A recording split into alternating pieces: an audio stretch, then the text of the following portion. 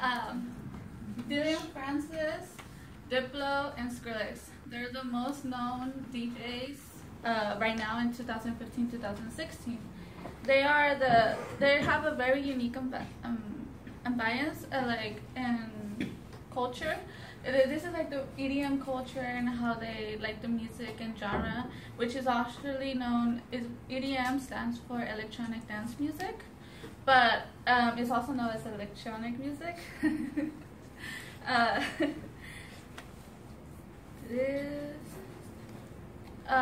The genre is really unique and has a unique sound to it.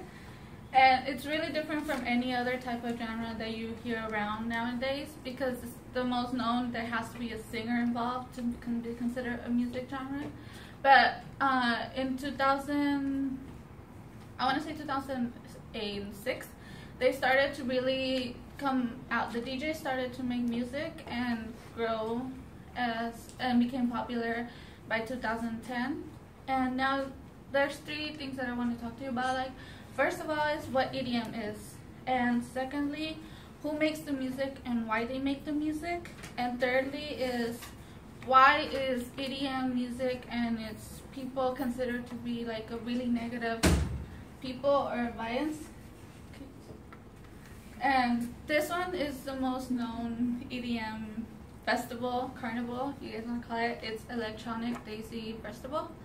And it's the mostly known festival that happens here in California in Las Vegas. And it's coming up in April. No, wait. May, sorry. It's coming up this summer in May. So first of all, I will talk to you about what EDM is and why it's very unique and special, and who makes it, and the negativity. So first of all, EDM music is a metrical dissonance. A metrical dissonance is it's a sound that like metrical conflicting rhythms.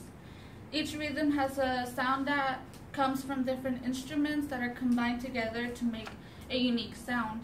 Most of them, according to Ryan Brown in a 2014 article published by Princeton University, there are several beats and layers combined into each beat to make a unique sound. Each sound has a really unique sound because of the instruments combined and piled together that makes a beat a metrical perception. Metrical perceptions are what's known as the different little instruments and beats that are combined all together to make a song. Each song each sound is very unique and has different sounds to it that makes people want to listen to them over and over again and become addicted to your ears. Secondly, I'm going to talk about to you about who makes the music. And pretty much everybody knows what a DJ is, what they do, and how they work. And one of the things that a lot of people didn't like before is that DJs were considered to be just people that play the music of other famous people. So like right now, you guys know that Flume. I don't know if any of you guys know Flume, but Flume has a really unique sound. Flume is one of my favorite ones, but it's one of the rarest ones that are not considered to be so much EDM because they incorporate music from other artists. So I don't know if you guys know Royals. That's one of my favorite songs. They make the music, like they make remixes, known as remixes, and they make so many rhythms and different versions of the same song, and that's what a DJ does. And mostly for a DJ to become or to be a DJ, they have to have a lot of creativity to make the noises and the music sound very unique. So now that you guys know about that, let's move on to why they make it. First of all, they make it to inform. Well, technically they make it for the people. The people are the ones that technically have the power to say, you're good at this, you're not good at this. And according to Daniel Rosen in a 2014 article by Intellectual Property Journal,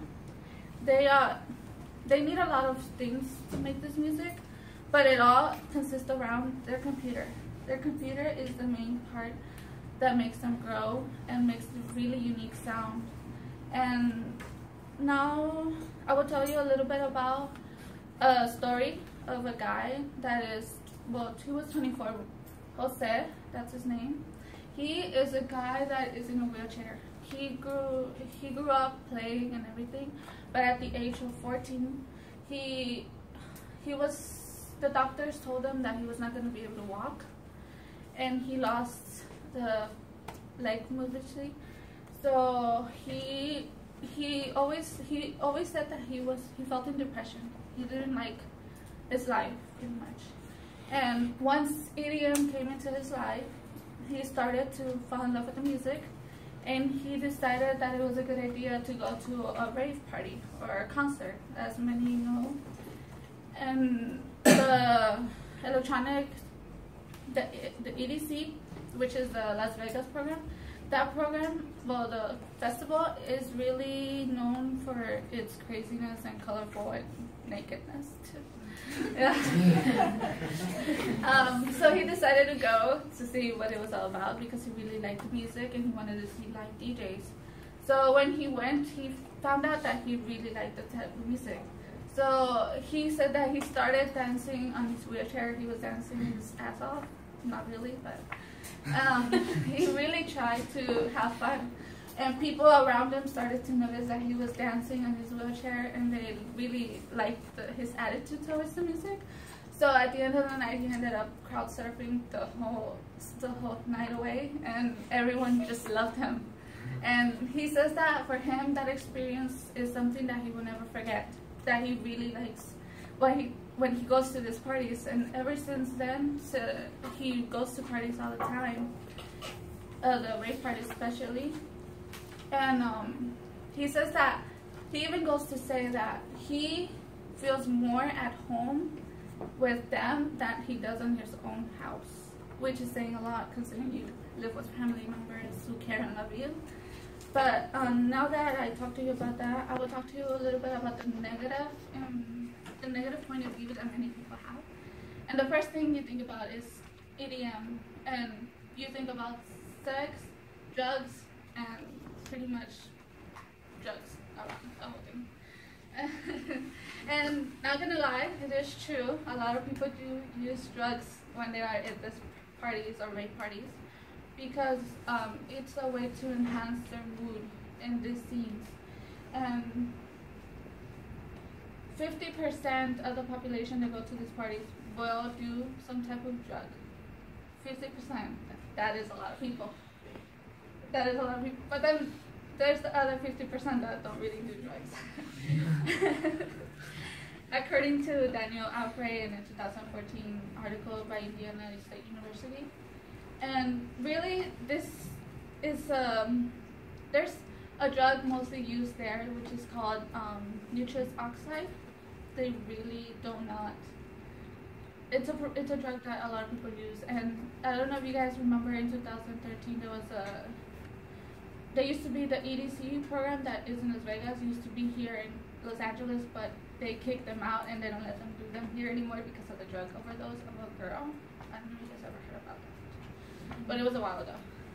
So now that you guys know more about EDM and its music and pretty much the point of view, let's wrap things up. And today, you guys learn about why music is so unique and important to pretty much people who listen to it and are really passionate about. And the 3 points that I talked to you about is what is EDM, who makes this music and why they make it, and finally why so many people view it very negatively. And I would like to end with a quote that says, "The key to life is dancing the night your way through it, so just enjoy it and have fun." Thank you.